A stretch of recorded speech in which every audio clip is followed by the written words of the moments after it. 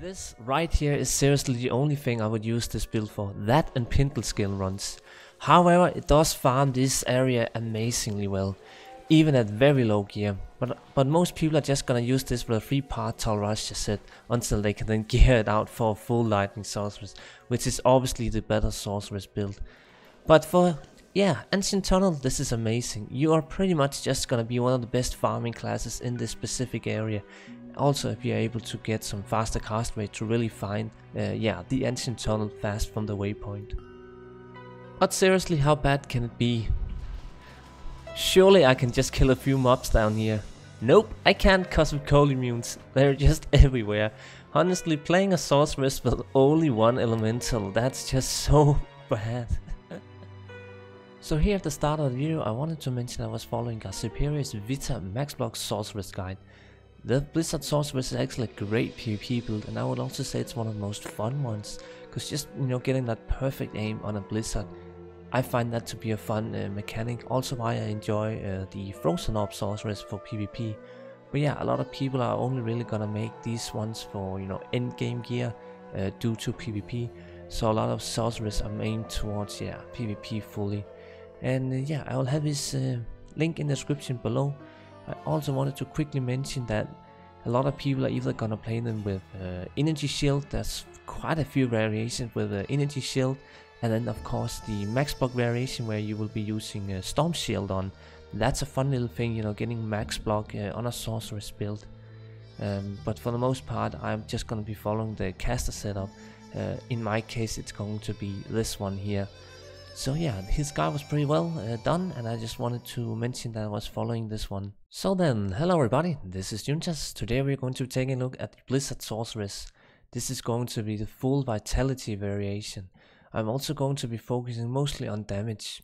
So let's first take a look at the stats here. Enough strength just for your Monarch. You could perhaps consider some energy if you don't use an Inside Mercenary, but more on that later. And then full points into Vitality. I'm gonna get like 2.9 or so. It's plenty. You really don't need more than maybe 2,000 to really make the build work. Those with really high gear can probably reach as much as 3,500 life, but that's kinda a little overkill in my case. My defense is also getting a nice boost from Shiver Armor. It helps using something like the Ormus Robes that has some defense. Then I'm also able to cap my resistance, even cold resistance that gets a nice boost from the Snow Clash build here. So it was a bit hard to cap the resistance, but more on that later. But that's pretty much it for the stats. And so let's move on with the stats. Almost 16,000 blizzard damage. That's amazingly high. I really didn't think I was gonna reach maybe 15,000. This is as much as geared to Hammer Paladin or something like that. The glacial spike damage is also very good. Honestly, you're just one-shotting mobs if they're getting hit. On players 8, I think Venom Lords and like Chaos Sanctuary, they might get 3-shotted or so, not quite one-shotted, if we were looking for like an example on players 8. But still, that much cold damage, it just hurts anything on players 1. It's absolutely amazing to see, just like the instant they get hit from Blizzard, down they go. But let's take a look at the skills here, starting off with the cold. You're going to be choosing between either Frozen Armor, Shiver Armor or Chilling Armor. I just prefer Shiver Armor because it freezes and also gives the most defense between the 3 ones here. That's kind of up to yourself. Again, I just really like the most defense out of these armors, and the freeze is very good as well. And then maxing out all the synergies to Blizzard. It's a very cost heavy skill build. Really getting that much damage in Blizzard is maybe a bit overkill. But it's kind of fun to see this much damage. But yeah, it takes a lot of these points here, maxing out all those synergies. It's quite bad. And then you can also put 1 point into Frozen Orb.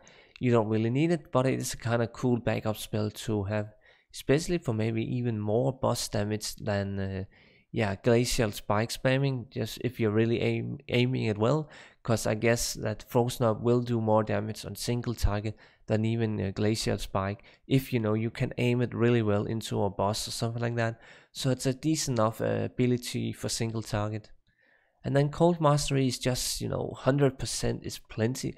100% would be 17 skills. You really don't need more than 17/100% for PvM. PvP, of course, you would be maxing this ability. And for the lightning trees, you just want static field, telekinesis, and teleport. You could also perhaps consider something like thunderstorm or something, but would be kind of a waste of points. And then the fire tree is of course wormed. I believe I even did remaining points into worm, so it was either a choice between wormed or maxing points into zero armor, or doing a really strong frozen up. I just went with worm because this build reduces a ridiculous amount of mana, and with a little mana talk going, I think I just kind of want to show that off now. So this is pretty much the reason to consider maxing out worm with your remaining points. You can see right now that I don't have my insight equipped on my mercenary, and I can just kind of show you the managed usage.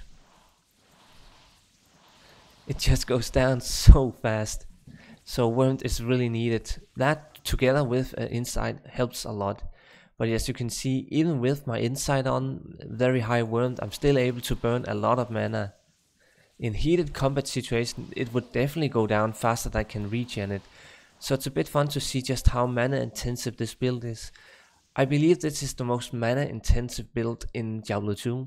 Correct me if I'm wrong, but I only think that the Hammer Paladin can compare to this one. So you really want to use an Insight Mercenary on this particular Sorceress. If you're doing one elemental Sorceress, Insight wouldn't really help that much either, except if it was lightning. And I can also just mention that the best Insight setup in my case, or my point of view at least, is a Thresher, just because it hits really fast. It's just nice. And then an Insight when attack speed increased dual, and a Treasury, so you hit really fast with a Thresher and Treasury. I like that setup a lot. But that's it for the skills. And so let's take a look at the gear. We're going to be starting off some stash items first. A Reaver's Taunt setup is actually pretty good on this build if you just want maximum damage and you can do without insight. In my case, I just felt the most comfortable with an Insight Mercenary. Sandstorm Tracks are also a decent choice, as well as Tri-Res boots. However, I found the best boots just to be Elders. I really just want the most life, the fastest, faster run walk, and the fire resistance helps out a lot as well. So Elders boots was the best choice for me. You can also consider Bulkator's Wedding or Stone of Jordans over Bulkator's Wedding Bands if you need the mana. I don't really need the maximum mana that much. It's more about just having regen, and that is covered now. Consider some faster hit recovery, small charms and whatnot if you need it. But that's pretty much it for these stash items.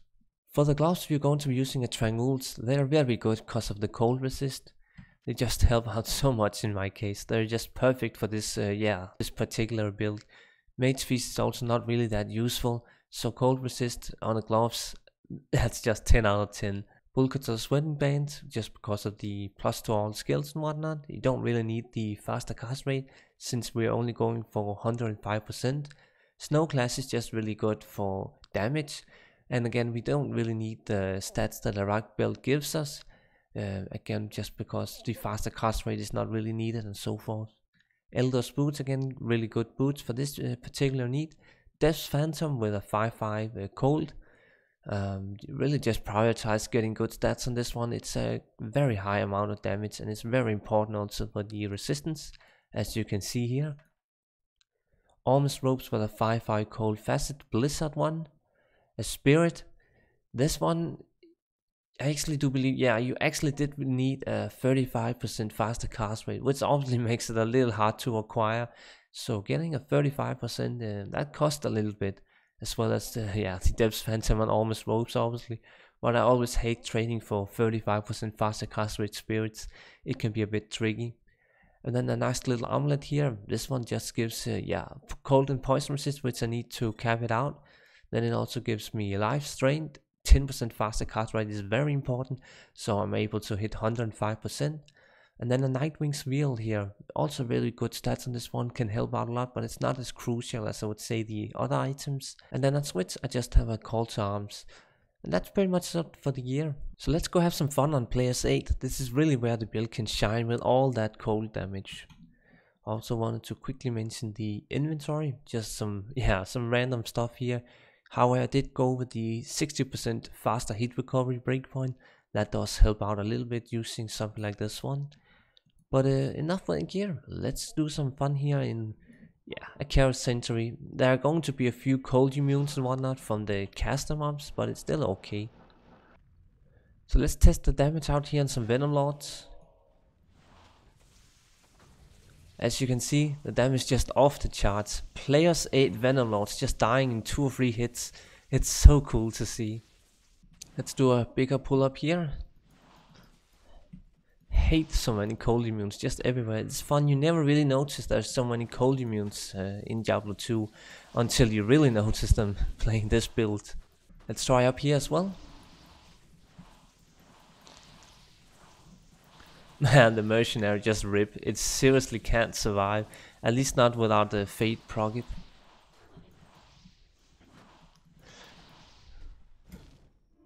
But I think that's enough for that area. Let's move on to something a little more, yeah, fun to showcase. So of course I have to try out this area. There are no cold immunes at all up here. So let's have some fun here. The mercenary already died. Without fate progget, it's really fragile. But yeah, this area does hurt. And of course there's a little cold immune there on the talk one. Yeah, I'm not really that impressed with the survival and tankiness. You really do have to, yeah, be a little careful. But that's it for this little area. It can do it, but maybe it's not that pretty. But yeah, they really do die fast, even on players 8. So some final thoughts on the build.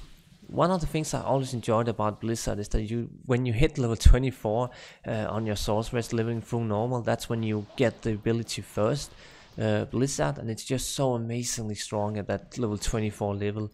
And that continues all the way to pretty much end game. Especially when you hit hell and you really have no gear at all, you quickly realize that Blizzard is just the way to go. A low geared lightning sorceress is not really gonna do as much damage as a Blizzard sorceress, that's for sure. I honestly think with no gear at all, you can still always reach like 3000 damage on a Blizzard sorceress. It's really great. And that's enough to pretty much clear any health content with 3000 damage. So for low geared, it's just the way to go. I would also think that most people enjoy the build for safety reason, because kiting, freezing and stuff like that, it just makes you safe when you really do only have, I don't know, 1000 to maybe 1200 life or something. It's incredible, you know, how dangerous hell is with no gear at all. So sticking to Blizzard is probably just the way to go. And I think that's about all I wanted to say for this one. You know, it's a fun build, it does so much damage, but the cold immunes are just everywhere, which ruins it. Unless you're, you know, only farming specific areas, again, like the ancient tunnels. I enjoy the build. I think it's fun, especially just because of the whole aiming mechanic of Blizzard. You know, it takes a bit of skill to kind of aim Blizzard into a frozen pack with glacial spike. But yeah, cold immunes are just everywhere, especially on this pull here. Can't really deal with this much cold immunes. Gets way too dangerous. But that's pretty much it. So thank you so much for watching, everyone, and have a good one.